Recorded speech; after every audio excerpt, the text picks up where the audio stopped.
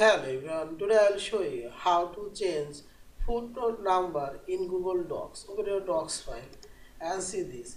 There have three footnotes and now I will change this footnote number and I will make it first number. Simply you have to select this third footnote using your mouse and dragging. Now cut it and I will put before these two footnote above I'll add here this footnote and press Ctrl V and see this footnote already move and footnote number already says and see this. Also I move this footnote 3 and I will make this on 2.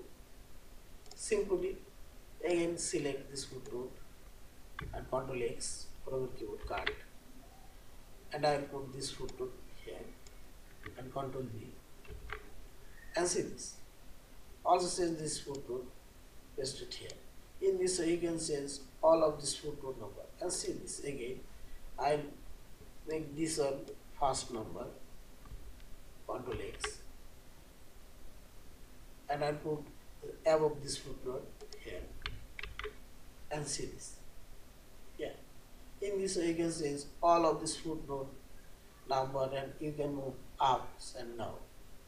Yeah. Thank you for watching. Subscribe, like, share and comment.